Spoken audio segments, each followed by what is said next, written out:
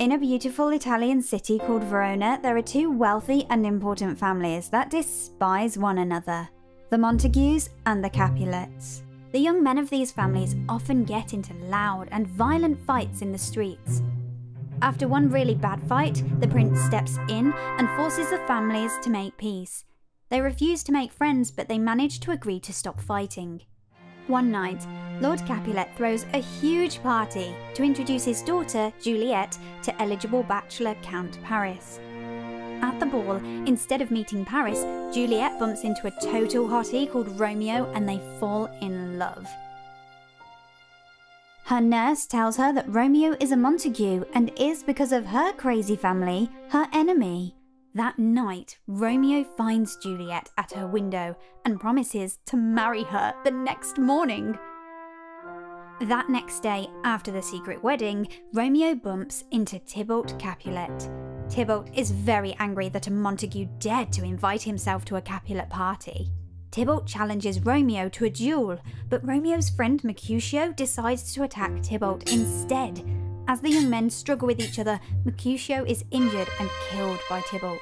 Before he dies, Mercutio curses the two families. Now angry and hurt, Romeo stabs and murders Tybalt out of revenge.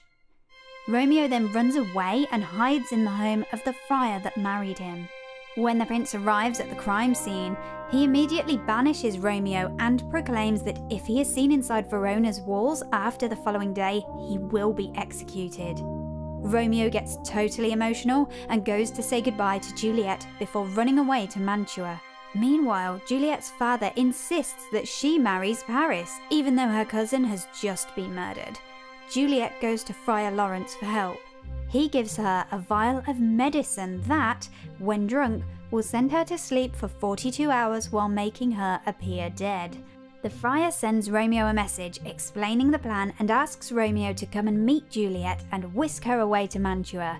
However, Romeo never gets the message, and so when his servant brings him news that Juliet is dead, he believes it's true. Romeo is super upset. He buys poison from an apothecary and breaks into the Capulet tomb in Verona.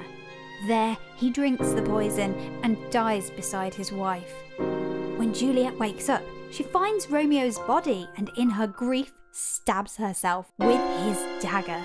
Friar Lawrence is left to explain the story to the prince, and the two families agree to make peace and stop their fighting forever.